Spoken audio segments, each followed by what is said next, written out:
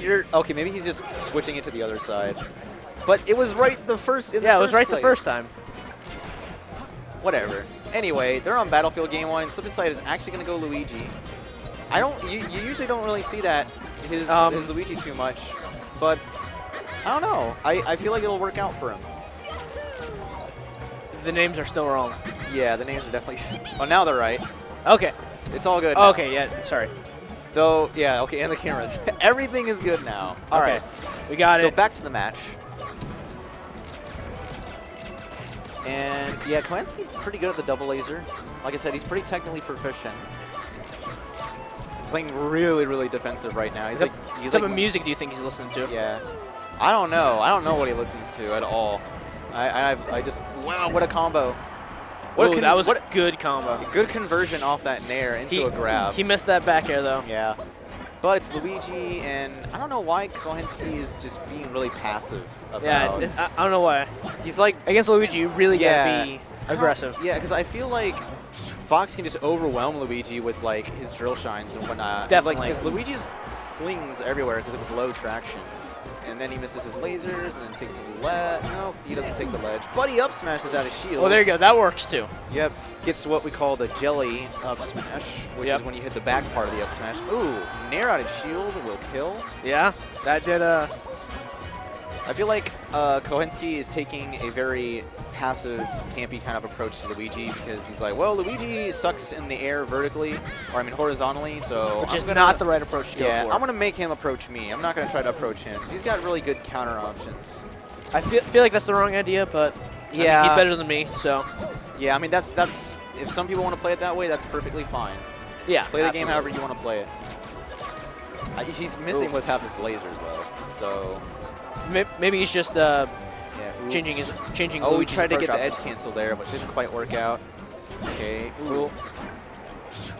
He's getting slapped around. Yeah, SlipNSlide was building a nice wall of fares, but man, it's hard to move with Luigi on the ground. Yeah. I just don't like moving as this character. He's very, very tricky. Ooh, definitely not my choice.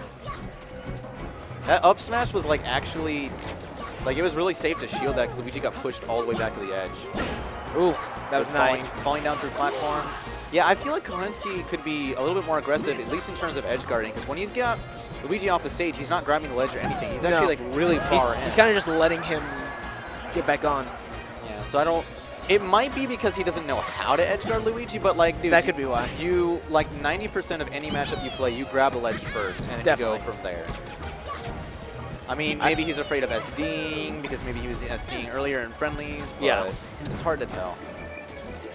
Oh, he gets the and it reverses. Wow, that's the abate special. You know, you just side B and misfires, and you get a kill off of it. You hope for the best. Maybe that might be called something else because that reverse. I've never. It doesn't really reverse when it hits you dead on. So that was very interesting. Interesting, yeah.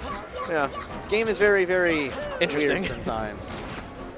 Like, what is this dude stance doing? I have no idea. He baited a roll, then he did nothing off of it. Grab the ledge. Okay, grab. There. That'll do it. Grab the ledge. There you go. See? All right, now it's completely even. Last stock on both of them. But this is still the first match. Yeah, it's only the first match. SlipNSlide, if he loses this, he'll probably go to one of his better characters. Good F2. Oh, great patience and shield and getting that grab.